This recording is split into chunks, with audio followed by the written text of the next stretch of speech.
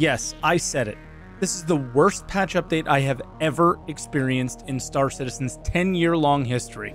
I was there for the 0.9 release of Arena Commander, I was there for the first launch of the Persistent Universe with 2.0, and the very rocky release of the 3.0 patch, and I still argue this is the worst. Players have not had access to their accounts to even log in for a week plus.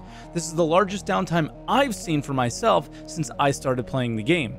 But there's so much more to this story, so let's dive into it.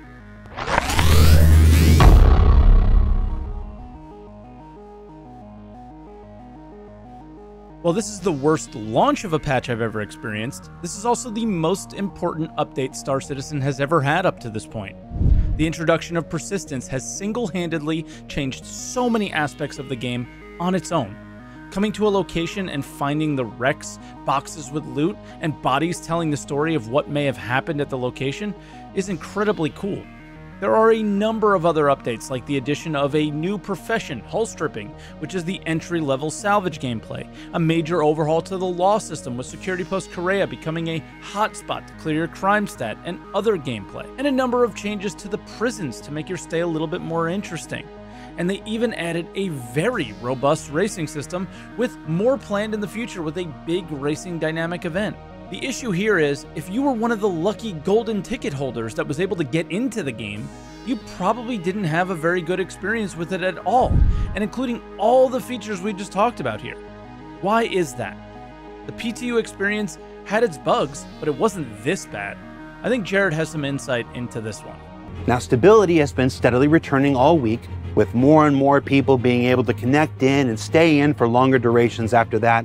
And there's been a number of absolutely critical fixes that only became known and necessary thanks to you all showing up and stressing the ever-loving hell out of the new Entity Streaming Foundation for the Persistent Universe in ways that, frankly, we never could on the PTU. My takeaway from this is that they pushed the patch live knowing it wasn't ready. And they also knew that some of the issues we were encountering were going to happen, but they didn't care.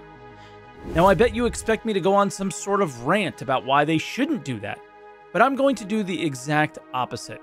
They had to do this. The only way to get the number of people into the game testing is with the incentive of all of us thinking that this patch was the live patch. If it all went reasonably well, CIG looks normal with a buggy patch and everything is fine, but if things fall apart, they look really bad in the short term, like they do now, but in the long term, their wins stand to be really high here.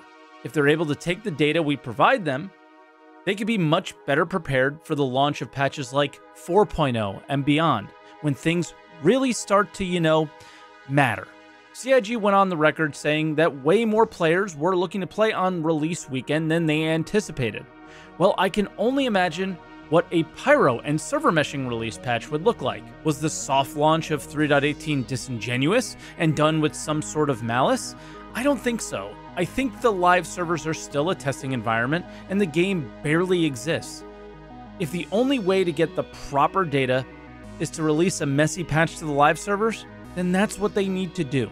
The idea of the features in 3.18 are exciting, but they're also only in their infancy. None of this matters in the long run, outside of the valuable information CIG is gathering to make the experience better for us in the future. With that said, I think CIG has to recognize the absolute win that all this is. You have a ton of players that are excited to play your game, even in the state that it's currently in. And because of that, while this messy release seems necessary, future updates have to learn from this one. The potential they have to gain more players interested in playing Star Citizen on a more regular basis really starts with this 3.18 release and the next few hereafter. You simply cannot get it wrong like this again. And on top of that, I think it also shares the value of what a really large patch with a number of interesting features can bring.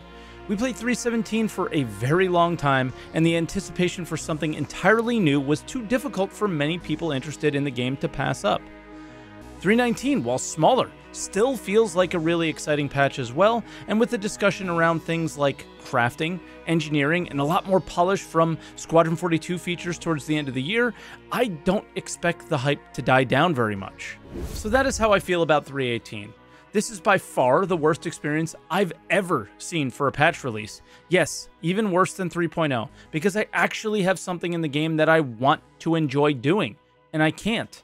Before, we used to just pretend and talk about what we could do one day. Now we are actually doing those things. But CIG has to learn from their mistakes here. There's far too much riding on the next few releases leading up to Pyro to basically lock a large portion of their player base out of the game, or just have the game in a barely playable state. While pushing this out too early, in my opinion, was the right choice, it is not an experience we, the players, should have to endure again.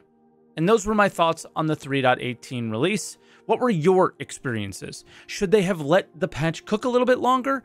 Leave a comment down below, let me know what you guys thought. Also, if you enjoyed the video, take some time to leave a like and subscribe for more videos like this in the future. Thanks for watching, and I'll see you in the next one.